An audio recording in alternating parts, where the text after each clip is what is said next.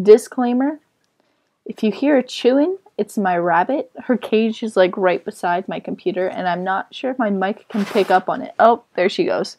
She's currently ripping up some paper, so... Oh, she's making a mess. Ugh, Penny, stop!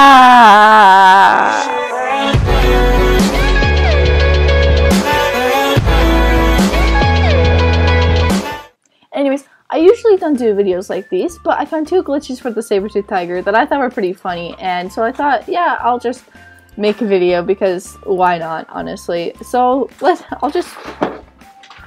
Oh my gosh, what's your problem? Stop! She's like flipping her bowl and everything. Okay, so the first glitch that I found was with the tiara. If you apply it, they get really wonky, and I'm really unsure what goes on here. It just kind of like gets all like pink, and this happens with every tiara, and I really don't understand why. But I mean, the Sabertooth tiger has been out for quite some time, so you'd think that they'd eventually start to like fix things, but who knows. So that's one of them. The other one that I found was actually a backpack.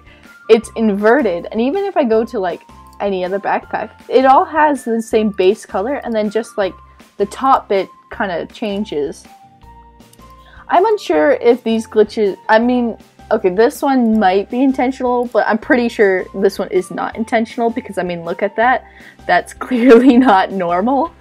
So hopefully Animal Jam's gonna patch that. I'm really not sure why this is happening. Like, I don't know if they just didn't take a lot of time to really go through it, and they just kind of like wanted to release it, so they didn't like make sure. But they probably should make sure and check, you know, just do a little double check and make sure that their items are working properly. Anyways, that's all for this video. It's very short, but I just wanted to kind of share these because I thought they were funny. Anyways, like, comment, and subscribe, and I'll see you guys later. Bye!